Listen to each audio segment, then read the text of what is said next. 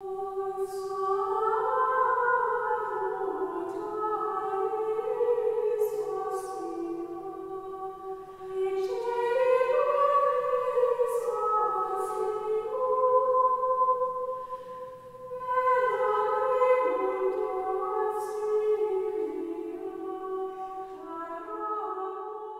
First Book of Adam and Eve Audiobook.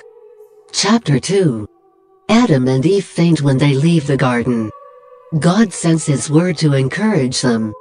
But when our father Adam and Eve went out of the garden, they walked the ground on their feet, not knowing they were walking.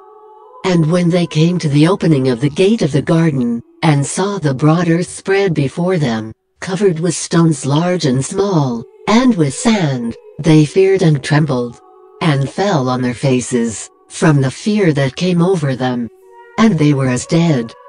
Because, whereas until this time they had been in the garden land, beautifully planted with all manner of trees, they now saw themselves, in a strange land, which they knew not, and had never seen.